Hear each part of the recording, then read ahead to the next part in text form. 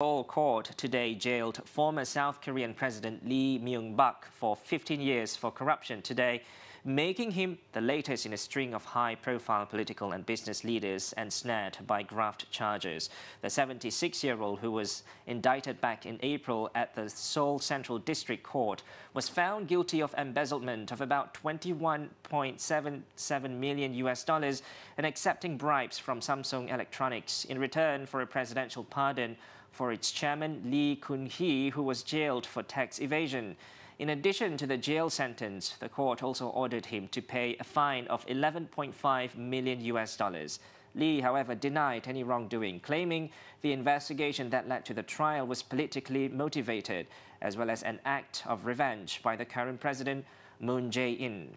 According to the Seoul court, the former president, who served from 2008 to 2013, has a week to appeal against the sentence.